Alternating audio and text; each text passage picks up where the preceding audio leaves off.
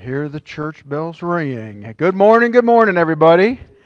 And welcome. Good to have you all here this morning. A beautiful day. It was nice to wake up and see a little bit of snow on the ground. The kids were excited. They went out and made a snowball. They looked like a snowman. Anyway. A couple of quick announcements before we begin our worship service today. First, the baby bottle boomerang continues for another week. This is to raise funds for the Community Pregnancy Center of Lake Norman. If you would like to pick up one of the baby bottles, there's still some in the back. Just fill it up with change is the idea in this little slot, but you can put bills in it, you can put checks in it, whatever, and then just bring it back, and I see a number of them have already been dropped in the collection plate, so thank you so much. If you are at home and you want to contribute to the baby bottle boomerang, you can just send a separate donation in with your regular tithe and offering, or you can drop it off at the church as well. Thank you very much for that. Men's prayer breakfast. So we're going to be doing the men's prayer breakfast now every Wednesday morning at 7 o'clock in the fellowship hall. It's BYOB, bring your own breakfast. And we have from 7 o'clock until 8 o'clock. Usually for the first half hour, we just kind of fellowship and eat. And then from 7:30 until 8 o'clock, we have a devotion. So every man is invited to come to that. Young men, old men. I bring Christopher as well, so I bring the boys as well. COVID vaccinations, I mentioned this last week. We're working with Novant Health to try to bring COVID vaccinations here to the church property so the community locally can easily access those vaccinations. We're just waiting for availability and the word from Novant Health. So if you would be interested in getting a vaccination, you have to be 65 and older at this point in time. Just let me know or let the church office know. We're keeping a list of the people who will be interested. When we find out the date that it'll occur, we'll call you first if you tell us that you're interested. Donate shoes for Hope. So we are partnering also with the Neighborhood Care Center to collect shoes for Hope House in Huntersville. Hope House is a transitional or temporary shelter for women and children who are experiencing homelessness, as primarily what's called situational homelessness. Maybe they lost their job or something like that. But if you have any shoes that you would like to donate, either gently used or new, you can drop them off at the church as well. Two other things I want to mention. First is, we have the flag out front, and we got a new flag last January, and so after a year it got a little tired, so it's going to be retired today. And Lois Wanke was kind enough to donate a new flag, and she asked that we donate this or dedicate this flag in memory of her dad and Avery's great-grandfather, Senior Master Sergeant James Mathis of the U.S. Air Force, and in honor of all the veterans who are here at the church. So thank you so much for that, Lois. Appreciate that. Nice to see those stars and stripes flying high in front of the church. Lastly, speaking of veterans and things that we should dedicate and proclaim, February 3rd is called For Chaplains Day. And Gene McKinney asked me to share this with you. I shared it last year, I believe, but it's worth repeating. And I'll tell you the story here about the four chaplains. On February 3rd, 1943, the U.S. transport ship Dorchester, carrying 902 servicemen, merchant marines, and civilian workers, were hit by a torpedo from a German submarine. The Dorchester sank beneath the Atlantic's frigid waters in a matter of 20 minutes. Through the panic and pandemonium, Army chaplains Reverend Lieutenant George Fox, Rabbi Lieutenant Alexander Good, Father Lieutenant John Washington, and Reverend Lieutenant Clark Poling, the four chaplains, brought hope in despair and light in darkness by providing calm to the frightened, aid to the wounded, and guidance to the disoriented. And when distributing life jackets to the men and assisting them into rafts, they selflessly gave their life jackets up to four young men. As the ship went down, survivors in rafts witnessed the four chaplains, arms linked together, offering prayers and singing hymns. And of the 902 men aboard the Dorchester, 672 died, including the four chaplains, whose extraordinary faith, courage, and selflessness displayed on that day would be posthumously honored with the Distinguished Service Cross and the Purple Heart on December 19, 1944. And therefore, every year, the American Legion Post nationwide commemorate the selfless acts of the four chaplains on or near February 3rd. So, a beautiful story of men who gave the ultimate sacrifice for others. All right, a lesson, we lay down our lives for those we love. All right, other than that, any other announcements we need to make before we go to worship? Seeing none, Terry, can you lead us in worship, please?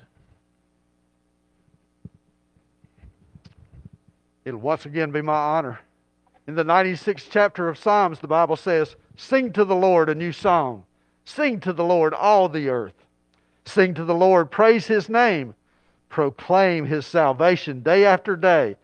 Declare His glory among the nations, His marvelous deeds among all peoples. For great is the Lord and most worthy of praise." Let's stand together as we sing. Shout to the Lord. The words will be on the screen.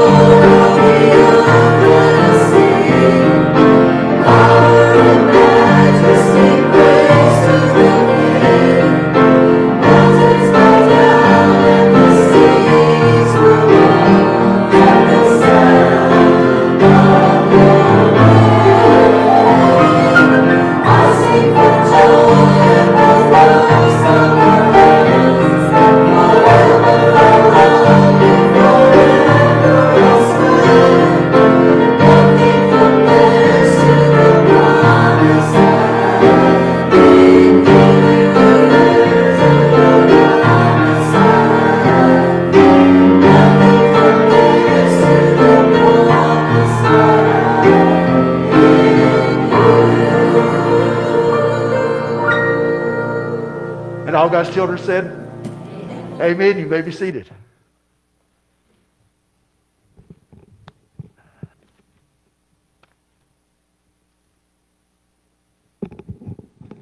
All right, now it's time for our prayer and praises. As always, we lift up the church in prayer, not just First Baptist Church Cornelius, but the other two churches that meet here as well, Reviva Iglesia Cristiana and the Kachin Baptist Church.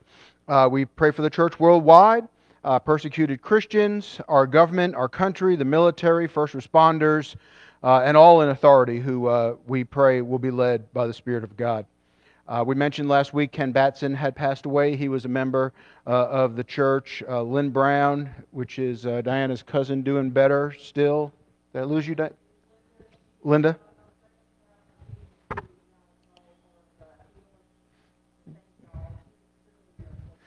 Very good, very good. So she is very good. Friends of the church, Joe and Peggy Cathy, some of you may know them. They're kin to the Harmons. 70th wedding anniversary this week, so praise God for that. Ann and Randy Duncan, friends of Gladys Howell, she asked that we lift them up. And then John May, which is Joe May's son, is on dialysis, so pray for him. I believe he's waiting for a kidney transplant. Gwen Sterneman, her daughter passed away, so we lift her up. Bethany Vanderschaff and baby Kaylee, this is the daughter of Eric and Stephanie Rost, and their granddaughter who is still in the womb, and it was growing a little more slowly than it should, but the baby is showing growth, so keep praying for the baby's growth and well-being. The family of Jerry Wally, most of you probably have heard that Jerry Wally passed away on Thursday.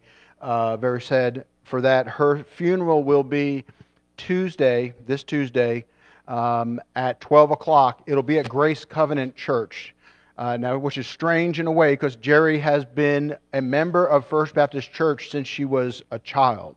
Out here on the parking lot, before it was a parking lot, was her grandfather's house.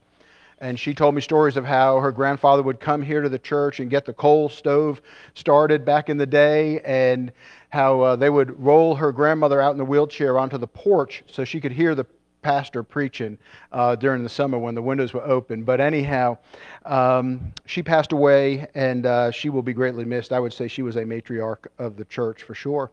Faison and Claudia Perry. Faison had been in the hospital with pneumonia. I believe he's out of the hospital now. Okay. Oh my. Okay, so he's not doing very well. He's in rehab, I think, and diagnosed with Alzheimer's and not doing so well. So let's keep him in our prayers. Rosanna and Blea, friends of Laura and Natalie. They're in Italy. I can't recall exactly what their issue is, but we'll lift them up anyway. Faye Wood, continue to pray for her. She's had a lot of loss in her life recently with friends from Surrey County passing away. Kit Compton asked that we lift up Lori Compton, her daughter. I believe she has COVID. And then continue to lift up Baby Jackson. I believe Baby Jackson is doing well, but still in need. He was the baby that was born prematurely. I believe some of his organs were outside of his body when he was born. It's a very sad situation. So, any other prayer requests that need to be lifted up before we go to Lord here in prayer? Yeah, sure. Okay.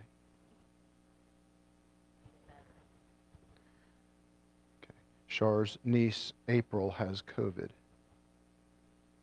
Okay. Anybody else? A praise. I'll love a praise. Nice. Very good. The Butterfield's granddaughter, Avery, made the dean's list at App State. So very cool. Oops. Just trying to get that written down so I get it right. All right. All right. Something else. There you go, Beth.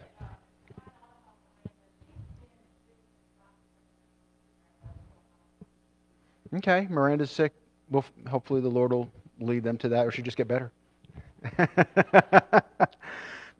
Anyway, all right. And I'll just lift up a praise. So the other night, some of you might have heard this story, but we were at the dinner table, and Luke, who is 5, leaned back in his chair, and no sooner did I say, don't lean back in your chair, you might fall, he fell. And got his foot caught up in the chair, and when I got him up on the floor, his toe was kind of sideways like this, and I knew that was not good. We ended up, long story short, going to the ER, and the doctor took an x-ray and saw that it was just dislocated, so he pulled on the toe and it popped back into place. But anyway, that was a little excitement on Friday night for us. But praise God that he was not really hurt, and all is good now. So, all right. Any unspoken prayer requests? I'm sure there's many. Let's take this to the Lord in prayer. Gracious God and Heavenly Father, we are a blessed people. We're blessed because we find our identity in your Son, Jesus Christ. And what that means is when we became believers, He gave us His righteousness and took away our sin. It's called the Great Exchange. And so now, as believers in Christ, we are spotless, blameless, sinless, holy, righteous. All of those characteristics that are Christ's are in us. And that's how the Father sees us. That's how you see us. And therefore we can come into the throne room of grace with complete confidence, because we know that we are your sons and daughters in Christ, and that you see us as we will be in glory, perfect and spotless and blameless and sinless and holy and righteous and all those things. So Lord, let us, as we lift up these names of folks who are celebrating and grieving on both sides, Lord, let us again come to you with confidence, knowing that you hear our prayers. Just as you heard your own Son, Jesus Christ's prayers, you hear ours as well, because we too are sons and daughters now. And so, Lord God and Father, I just praise you for that, for making that way for us to be reconciled to you through Jesus. and for giving us that righteousness and taking away our sin. And let us always find our identity there, our identity in Christ. So when we fail, we're reminded that Christ succeeded, and by that, we are saved. And I lift all these prayers and petitions and thanksgivings to you in the name of your Son, Jesus Christ, in whom we pray. Amen. And at this time, we would normally pass the collection plate, but of course we don't do that anymore. But the plate looks full back there, so praise God for that, and thank you all for your generosity. For those of you who are home, if you'd like to contribute to the ministry of this church, you can send your donations in to the P.O. Box, First Baptist Church of Cornelius, P.O. Box 100, Cornelius, North Carolina, 28031, or you can go to the website and use the donate page. And thank you for your generosity and continued support of this church ministry. With that, Terry, can you take us in worship some more? In the book of 1 Corinthians chapter 3, the Bible says, no one can lay any foundation other than Jesus Christ. Let's stand as we sing hymn number 526. It's the solid rock.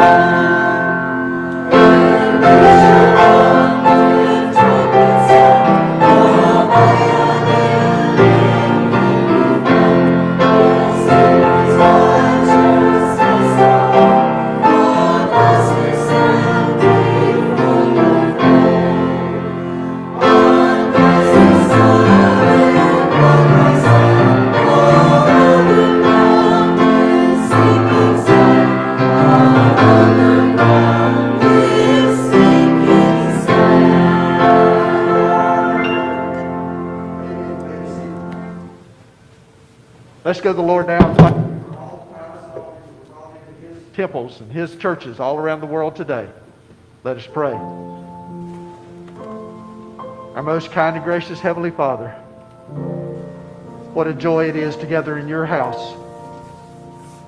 Feel the presence of your Spirit here and seek to worship you in spirit and in truth. In fellowship with our brothers and sisters in Christ. Thank you for this another beautiful winter day, for everything that you've loaned to us for our use while we're here on this earth. Thank you most of all for the opportunity for salvation that you purchased for us over 2,000 years ago with the huge sacrifices that you and your Son and your Holy Spirit made for us. Thank you for that greatest gift of all times, Lord. The opportunity for an everlasting relationship with you. Thank you for these tithes and offerings that were brought into your churches all around the world today. Multiply them, Lord. Undergird them and use them as you see fit for the upbuilding of your kingdom here on earth, to make our world a better place to live in, to help save souls by the power of your Holy Spirit. Truly bless them, Lord, for your work in this beautiful place that you've made for us to live in. Please forgive us for our many sins and shortcomings. Help us to truly walk more like your Son, Jesus Christ, each day. Help us find a cure for coronavirus, Lord, this disease that's turned our world on its side, Lord, if it be your will, so we can help all those people suffering in hospitals and in homes around the world. We thank you for letting us find vaccines for it, Lord, and we pray that you'll help us to distribute those vaccines quickly, efficiently, and effectively all around the world with as little shrinkage as possible. Forgive us when we fail you, for it's in the beautiful, powerful, holy name of your Son, Jesus Christ, our Savior and our Redeemer, we pray. Amen.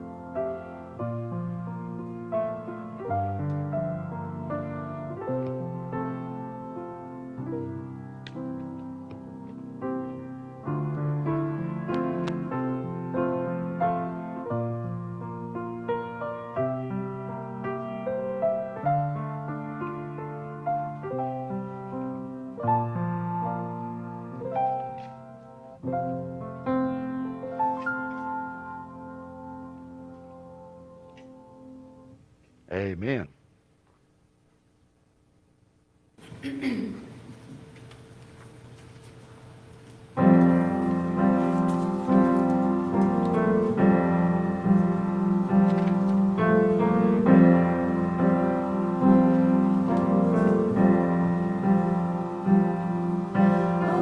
Amazing grace, how sweet the sound that saved a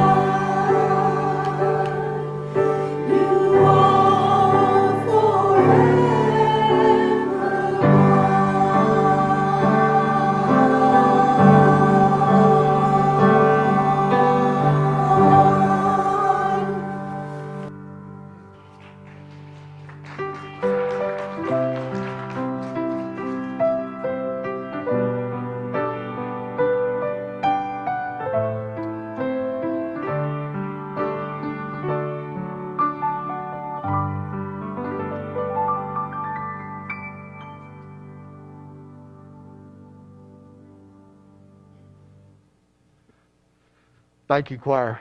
Good job. Now, as we prepare our hearts and minds to receive God's Word today, let's prepare our hearts and minds for just that as we silently meditate and pray to Him.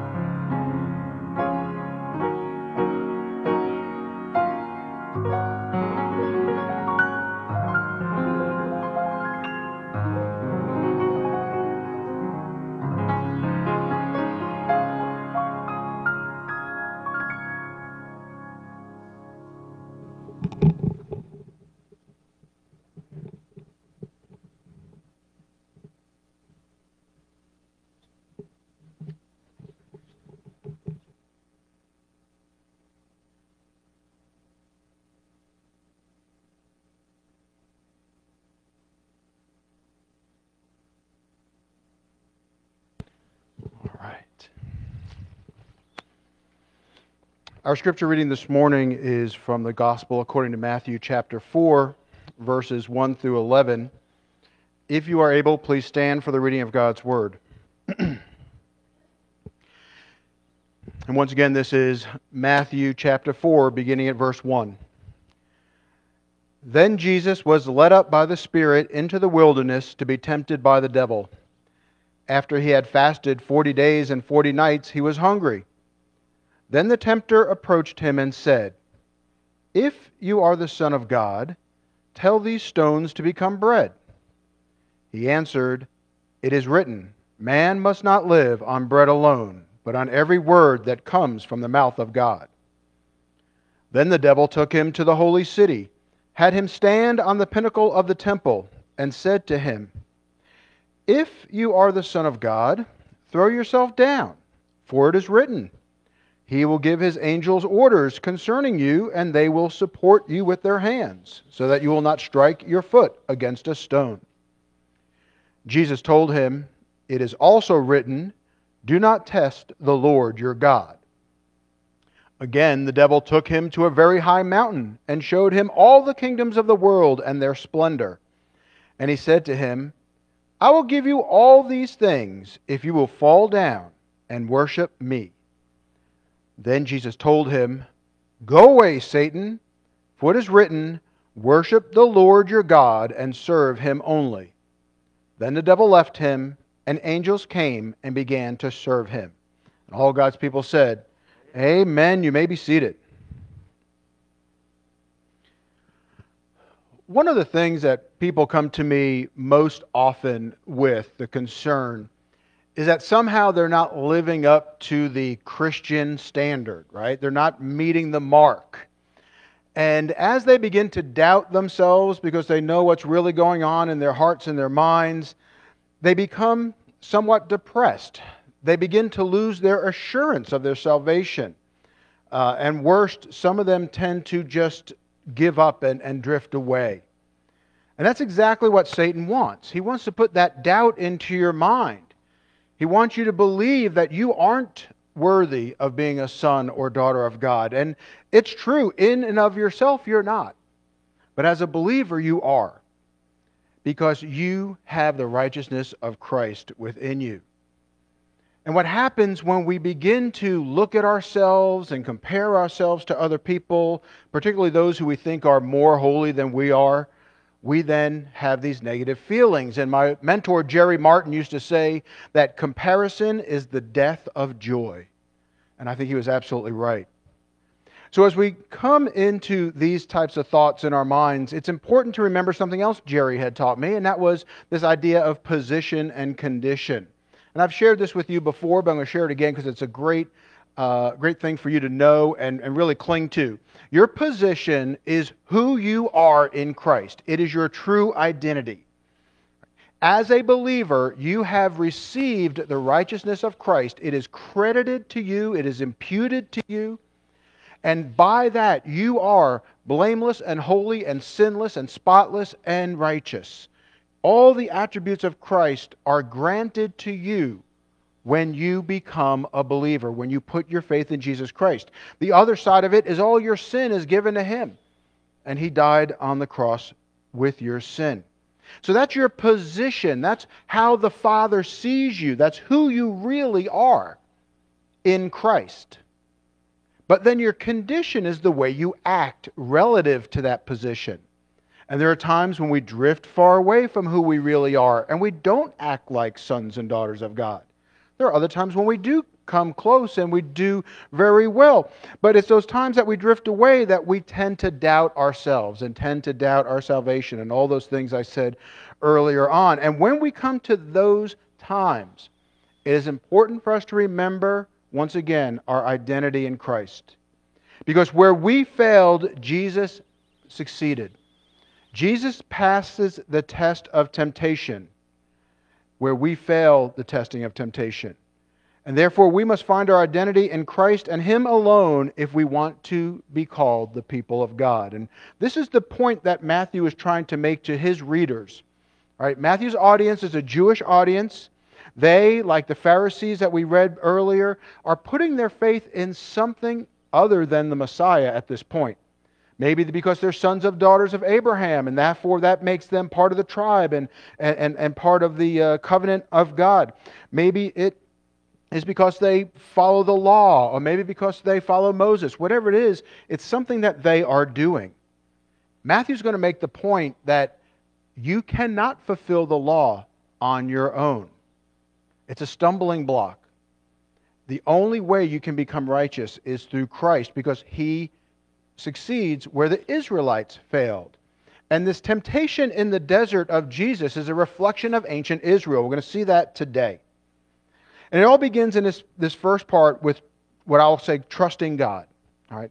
It says, "Then Jesus was led up by the Spirit into the wilderness to be tempted by the devil." Now, this is again a parallel to ancient Israel. If you go back to Deuteronomy 8, verse 2, it says, "Remember that the Lord your God led you on the entire journey, these 40 years in the wilderness, so that He might humble you and test you to know what was in your heart, whether or not you would keep His commands."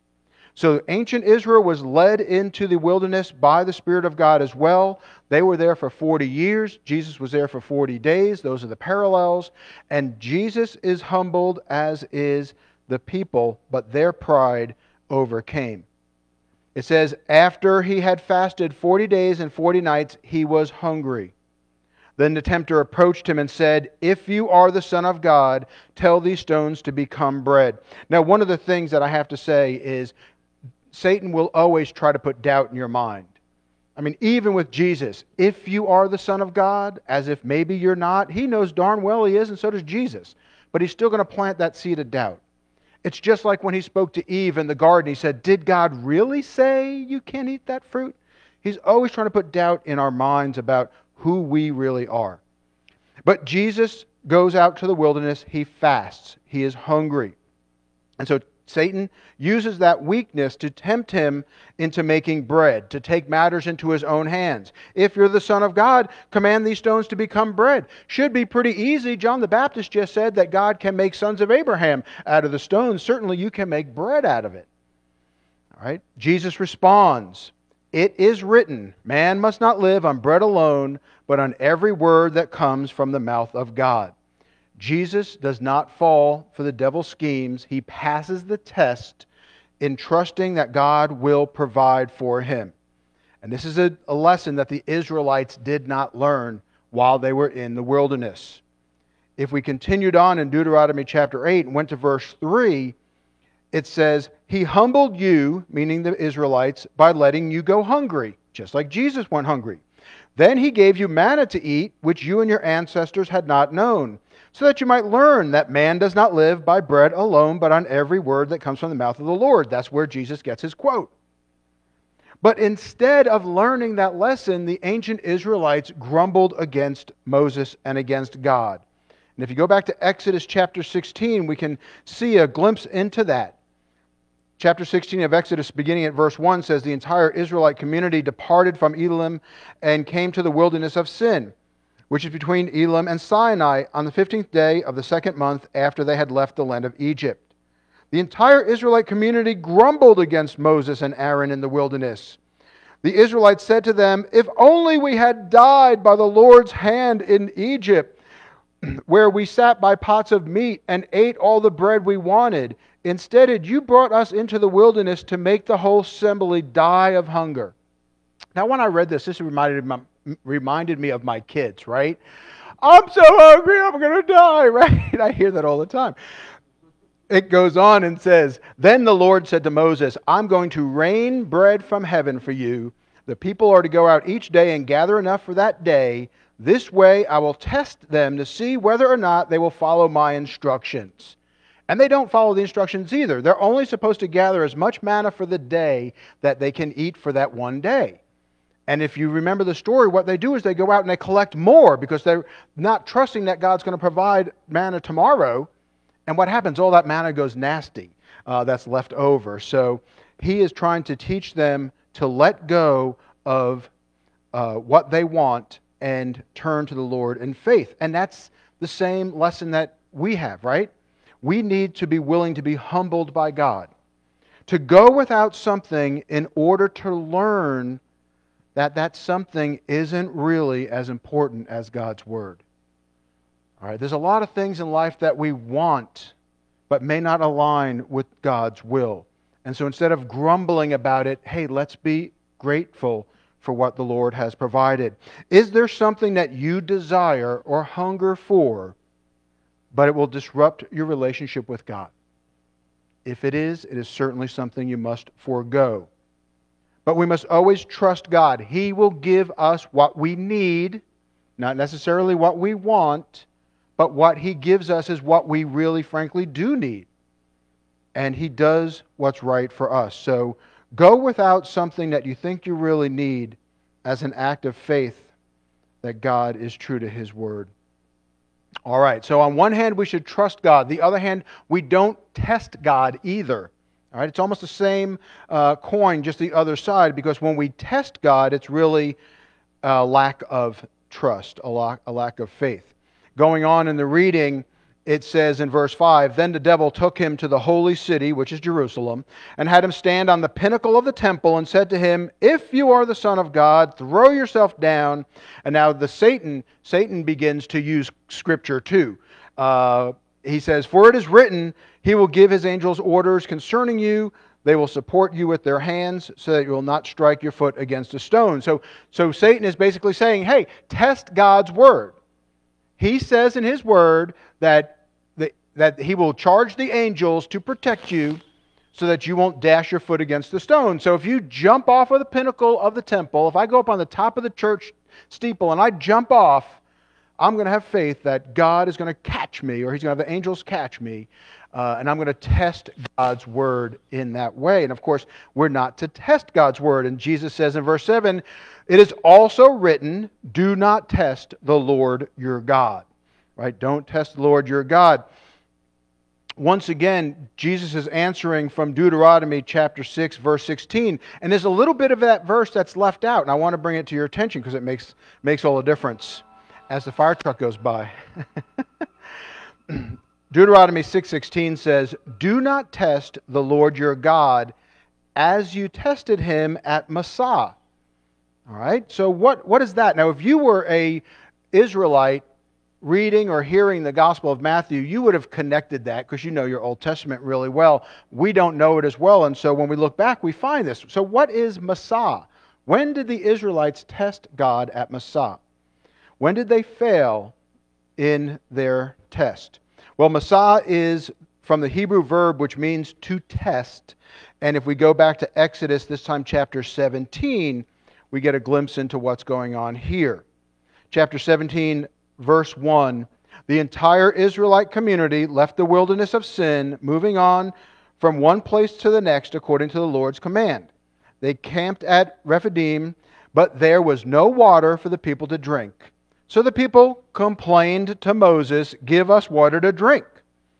"Why are you complaining to me?" Moses replied to them. "Why are you testing the Lord?" But the people thirsted for water and grumbled against Moses. They said, "Why did you ever bring us up from Egypt to kill us and our children and our livestock with thirst?" All right, just like before. Then Moses cried out to the Lord, "What should I do with these people? In a little while they will stone me." The Lord answered Moses, "Go on ahead of the people and take some of the elders of Israel with you. Take the staff you struck the Nile with in your hand and go. I'm going to stand there in front of you on the rock at Horeb. When you hit the rock, water will come out of it and the people will drink." Moses did this in the sight of the elders. He named the place Massah and Meribah because the Israelites complained and because they tested the Lord, saying, "Is the Lord among us or not?" So those two words, Massah and Meribah, are from Hebrew verbs, Massah meaning to test and Meribah meaning to complain. And so Moses called it the place of testing and the place of complaining. And so once again, you see the Israelites here in the wilderness faced with this issue, and they don't trust God. They test God to see if He's really, really among them.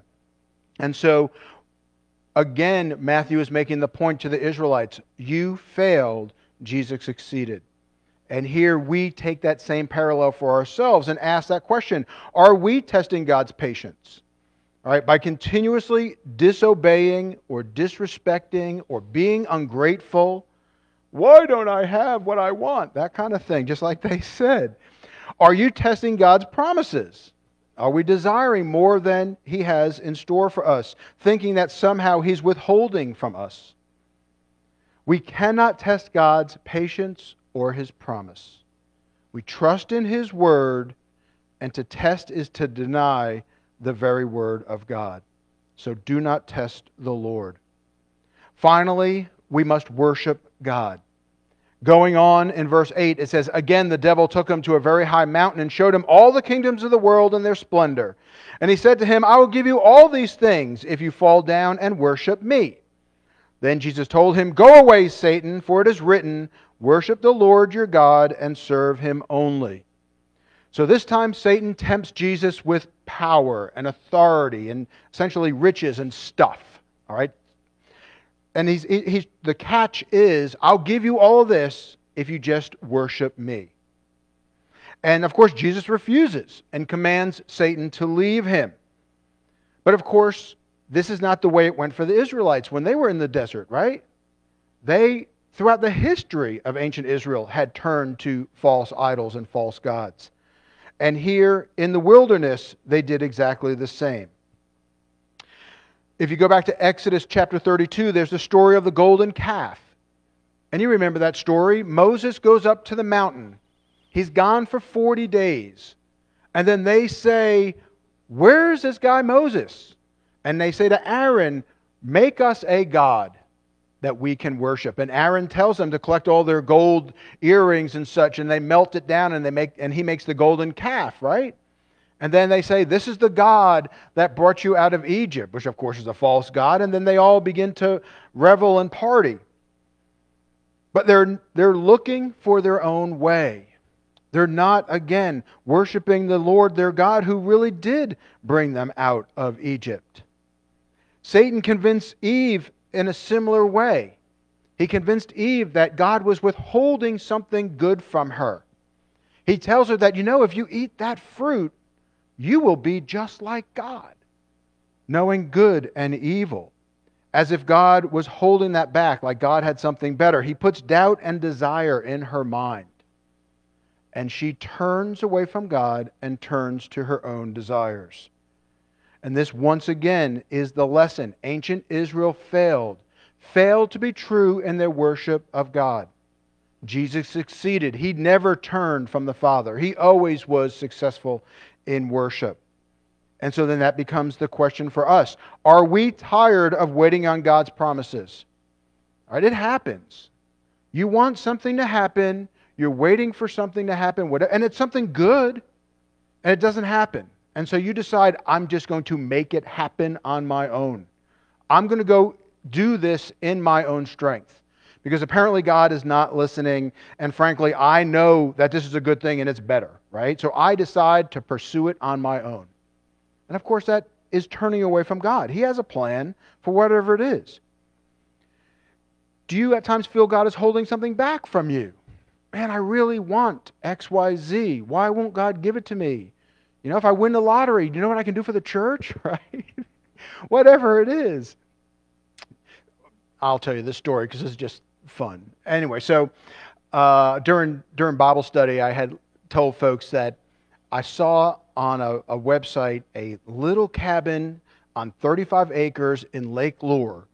And I said to Christy, can we please buy this little cabin, right? And no.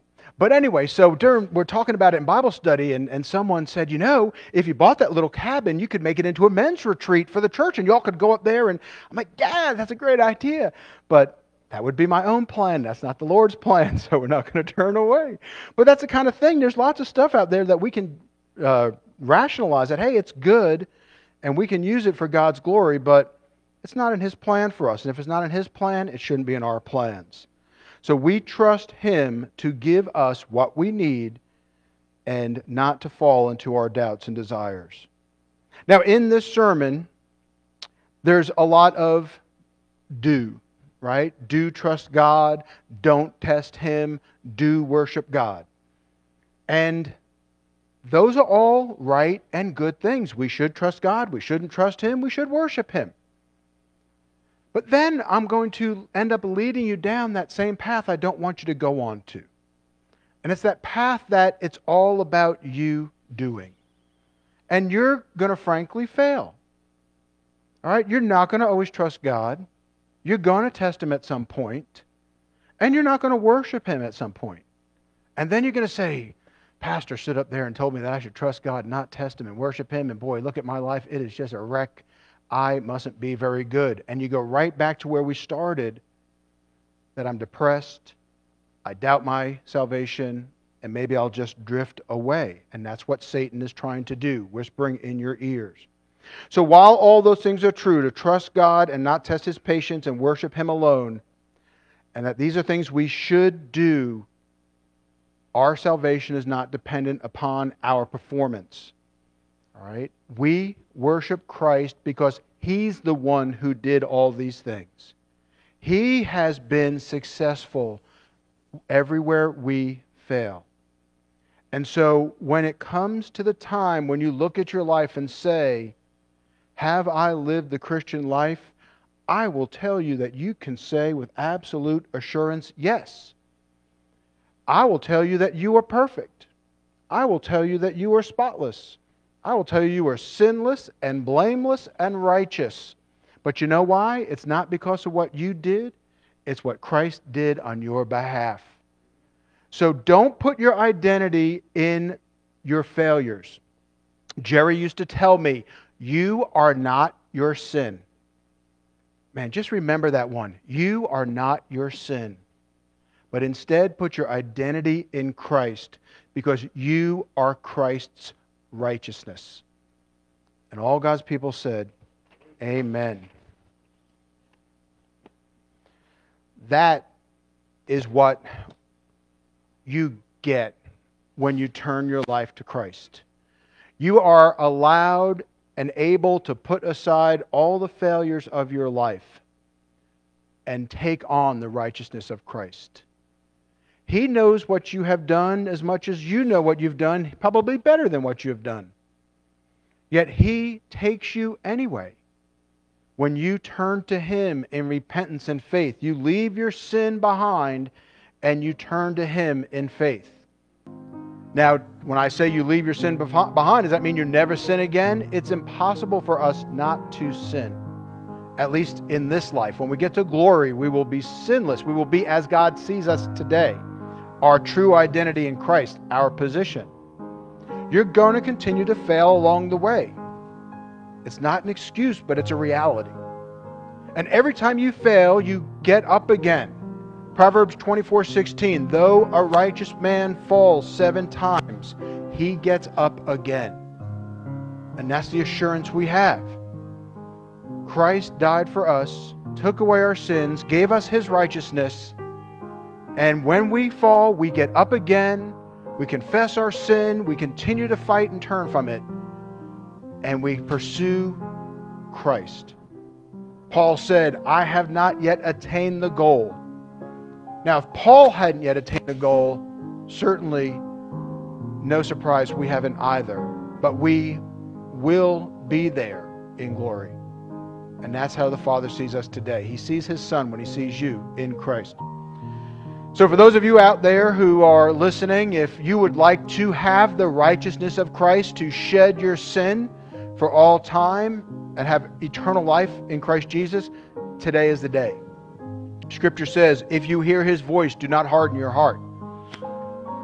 Turn from your sin and turn to the Savior, and you will be saved. It's a promise of God. For those of you who are here who are believers, and certainly if anybody here wants to give their life to Christ today, you can. But if you're even a believer and you have something you want to share, come forward and let me know. And then, of course, if anybody here wants to join the church and become members, let me know that as well. But first and foremost, be praying that someone gives their life to Christ today. Terry's going to lead us in the invitational hymn. I'll be down here. And let's pray that someone gives their life to Christ. Amen. Our invitational hymn is Yield Not to Temptation. The words will be on the screen. We'll stand while we sing.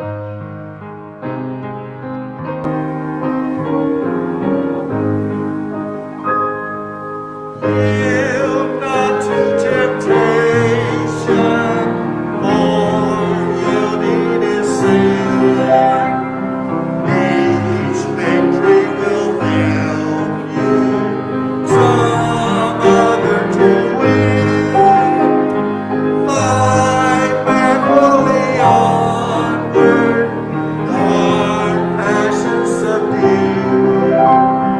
Look ever to Jesus.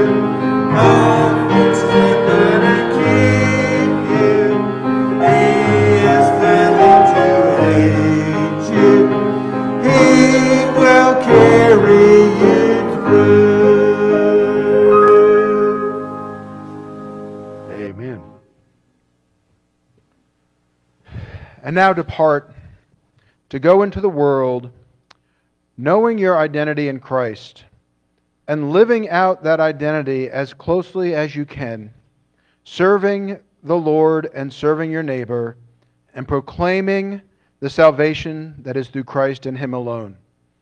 To the glory of God the Father, the Holy Spirit, and His Son, Jesus, in whom we pray. Amen.